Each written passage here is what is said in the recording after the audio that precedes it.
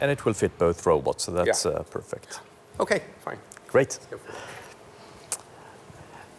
Robotics is a multidisciplinary topic, and therefore it's both natural and necessary for us at the Department of Automatic Control to have a close collaboration with researchers from other departments from the Faculty of Engineering. We also collaborate with colleagues from the Faculty of Medicine. Robots are already in use today in medical applications, where a surgeon actually remotely controls one or more robot arms to hold a scalpel, scissors, or a needle for stitches. There is, however, an important difference between controlling the scalpel by seeing how it moves or actually feeling as if you're holding it yourself.